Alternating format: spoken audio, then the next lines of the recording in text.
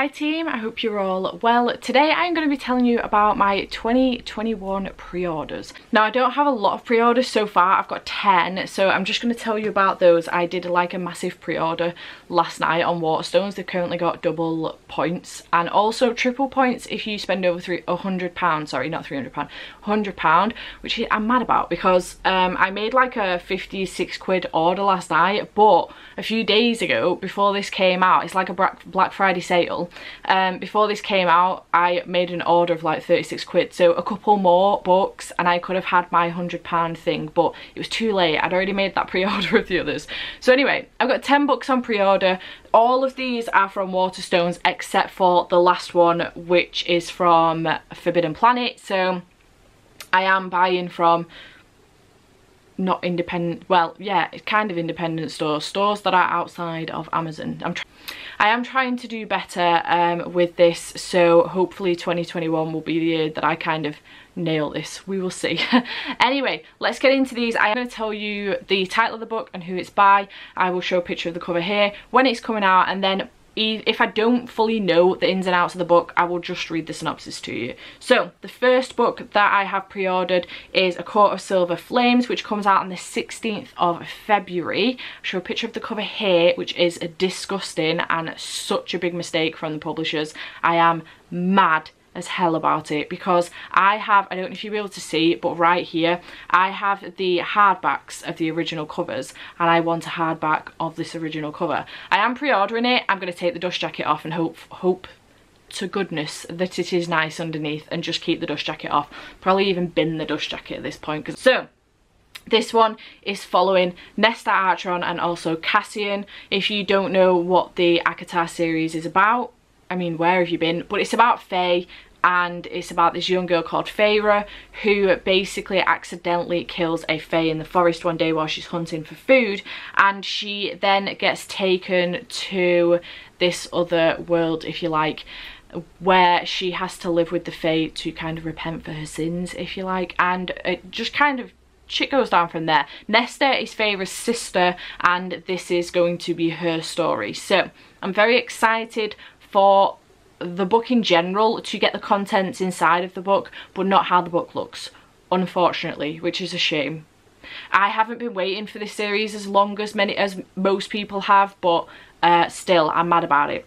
The next one is A Dark and Hollow Star, which comes out on the 25th of February, and this is by Ashley Shuttleworth. Now, Maddie from Book Browsing Blog, I'll leave a link to her channel down below, go check her out. I brought this to my attention. This cover is beautiful. I believe that this book is queer and I am living for it.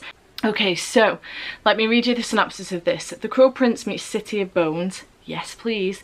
In this thrilling urban fantasy set in the magical underworld of Toronto. Oh, okay, nice. Where 4 queer teens race to stop a serial killer before their crimes expose the hidden world of fairies to humans.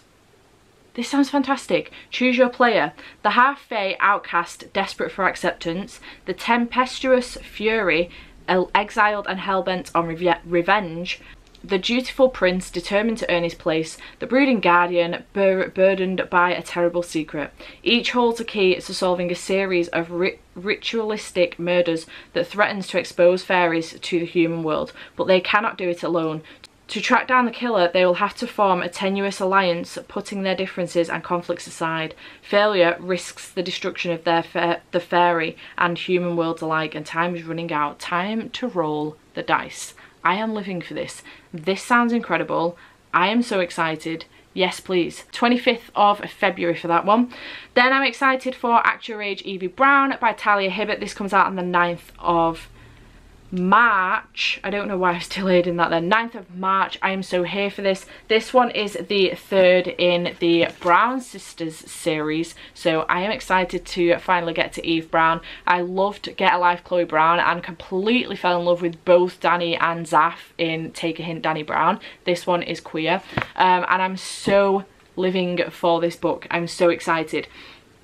Eve Brown is a certified hot mess, sounds like me. No matter how hard she strives to do the right thing, her life always goes horribly wrong, so she's given up trying. But when a personal brand of chaos ruins an expensive wedding, oh dear, someone has to liberate those poor doves. Her parents draw the line. It's time for Eve to grow up and prove herself, even though she's not entirely sure how. Jacob Wayne is in control, always. The bed and breakfast owner is on a mission to dominate the hospitality industry, and he expects nothing less than perfection. So when a purple-haired tornado of a woman turns up out of the blue to interview for his open chef position, he tells her the brutal truth. Not a chance in hell. Then she hits him with her car, supposedly by accident. Yeah, right. Now his arm is broken, his B&B is understaffed, and the dangerously unpredictable Eve is fluttering around trying to help. Before long, she's infiltrated his work, his kitchen, and his spare bedroom. Jacob hates everything about it, or rather he should. Sunny chaotic Eve is his natural born nemesis, but the longer these two enemies spend it in close quarters, the more their animosity turns to something else. I am so living for this. Enemies to Lovers is so exciting. Yes, please. I'm so hyped. So if you were interested in knowing the tropes, a Get a Life Chloe Brown is basically enemies to lovers. Well, enemies to friends to lovers. Take a hint, Danny Brown is fake dating, and by the sounds of things, Get a Life, no. Act Your Age, Eve Brown is enemies to lovers as well. The next one that I've pre-ordered is The Cost of Knowing, which comes out on the 11th of March. This is by Brittany Morris, and I am really intrigued by this one. This is from the same author of Slay, which I have not read yet, but I do have a copy of. So I am looking forward to reading both of these books, and the covers of these are gorgeous as well. Aren't they beautiful? This one is for fans of Dear Martin and They Both Die at the End. I again haven't read either of those. I've got Dear Martin on my shelves, but I haven't got They Both Die at the End, but I've heard great things about that one. 16-year-old Alex Rufus lives with his younger brother Isaiah in a quiet neighborhood in Chicago. But recently, the neighbours are on high alert whenever they see something they don't think looks safe. They take matters into their own hands, often calling the cops without reason. Alex starts taking on more shifts at the local ice cream shop, Scoops, and spending time with his girlfriend Talia. But then Alex starts experiencing visions of the future whenever he touches objects or people around him. And when he picks up a family photo, he has a vision that his younger brother Isaiah is going to die, and he can't tell how, but he knows it will be soon. All Alex wants to do is protect Isaiah, but how can he protect him in the present when he knows the dangers of the future? And how will he ensure Isaiah's place in it when the one place he felt protected, his neighbourhood, doesn't feel like home anymore? A story that speaks to the hard truths about race, prejudice, and the inherent injustice that permeates the world we live in. This sounds fantastic. I am so here for this, and I love the cover as well. I just think it's so beautiful.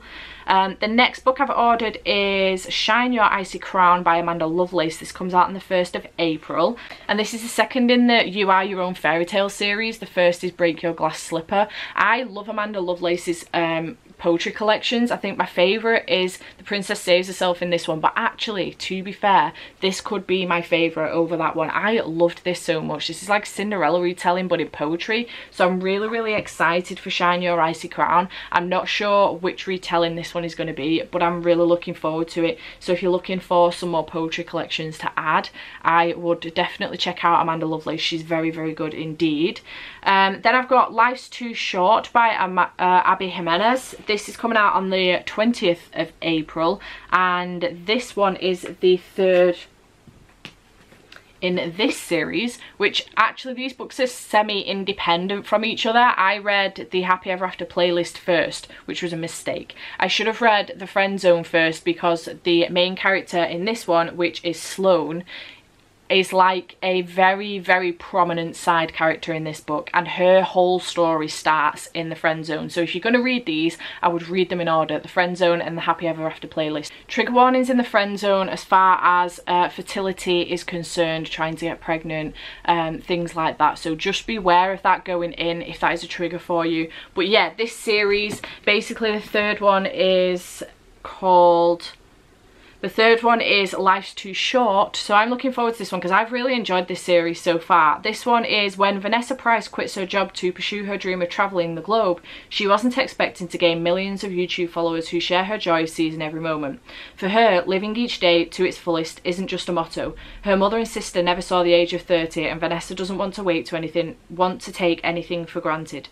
But after her half-sister suddenly leaves Vanessa in custody of her baby daughter, life goes from daily adventure to next level bad, now with bonus baby vomit in her hair. The last person Vanessa expects to show up after offering help is the hot lawyer next door, Adrian Copeland. After all, she barely knows him. No one warned her that he was the secret baby tamer, or that she'd be spending a whole lot of time with him and his geriatric chihuahua.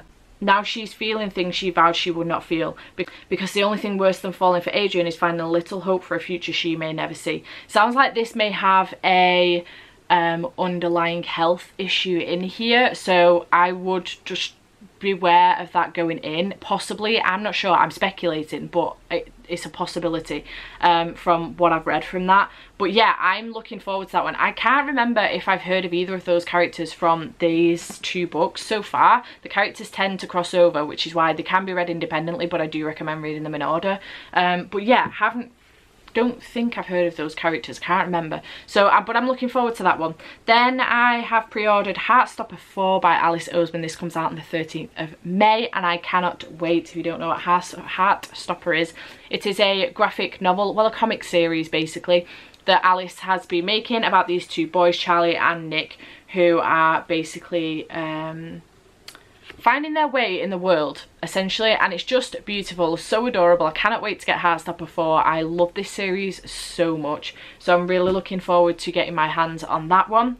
Then I have got Hani and Issue's Guide to Fake Dating, which comes out on the 27th of May, and this is by Adiba Jai-Gurdar. I think that's how you pronounce that, but I'm not sure. I saw Fake Dating and was like, yes please, I am all over this. But I think he's queer. So Hani and Issue couldn't be less alike, and they definitely don't like each other. But when fates collide and they pretend to date each other, things start to get messy. A heartwarming queer YA love story for fans of Becky Albertalli. I haven't read anything by Becky Albertalli, and in all honesty, I have no intention of doing so.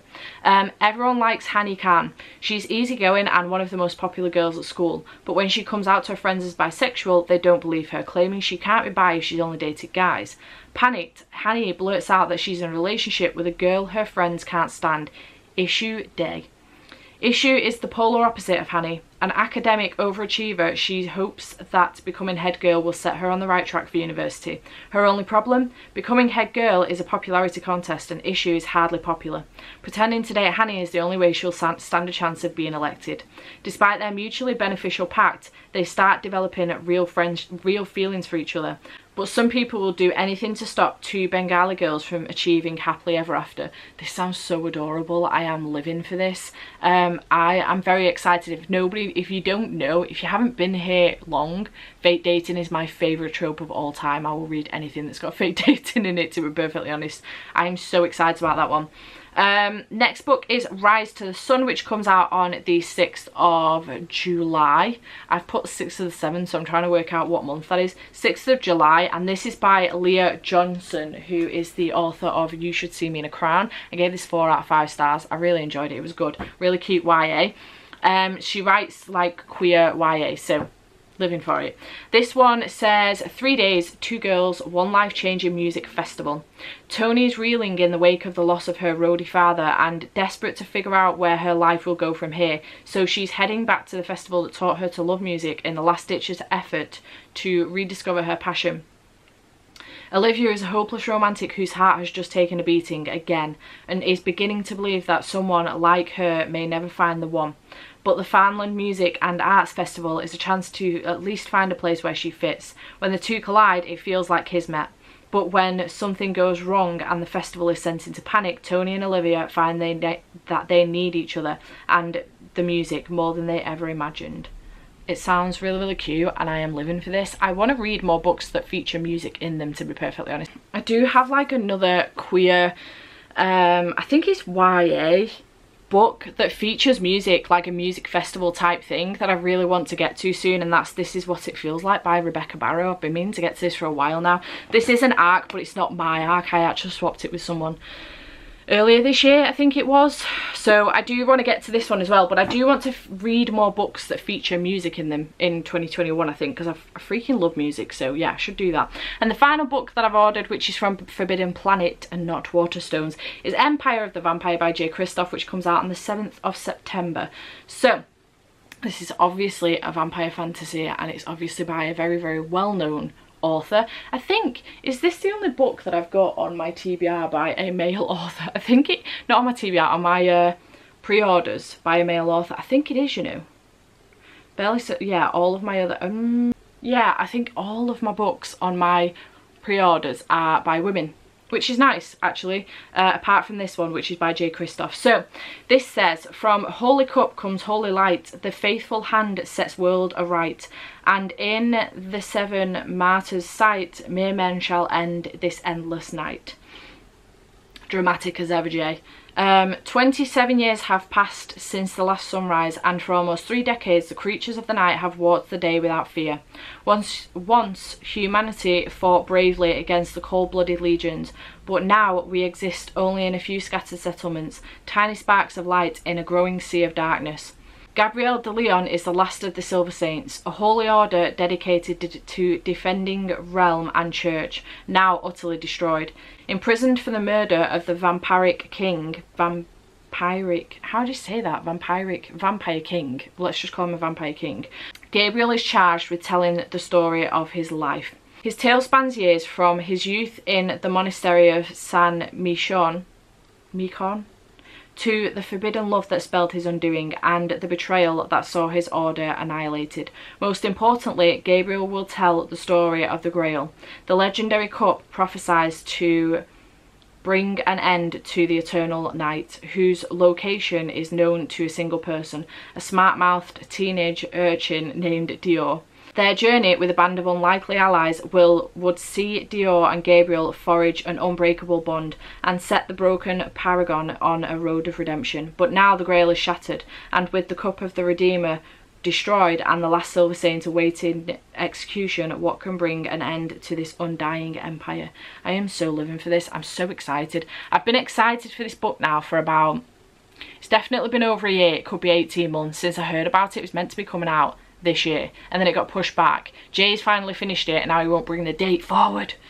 So yeah, I'm very excited about that one as well. So do let me know in the comments down below if you're excited about any of these. Also let me know in the comments down below what you have pre-ordered this for 2021, because I really would like to support more authors and pre-order their books. I don't regularly pre-order on the basis that I usually get my books from Amazon. I'm trying to deter away from that, but the Amazon pre-orders are fucking shit, so bad. I have never had an Amazon pre-order come on the day of release, never. So I usually, if I am gonna get a book from Amazon, there was a lot of books that I wanted to pre-order but they're just not available on Waterstones at the moment. But if I am gonna order a book off of Amazon that I want on the day of release, I order it on the day of release. I just do it that way around and get it the next day, or it might come, if I order it early enough, it might come 10 o'clock that night. So, but I'm trying to deter away from that and order from Waterstones. So where I can, trying to get my pre-orders from Waterstones. I know it helps support the authors. So please let me know in the comments down below which of these you might be excited about, what else you've pre-ordered for 2021, so I can get some more ideas, because apparently I have no chill. And I hope you have enjoyed this video. I shall see you in the next one. Bye for now.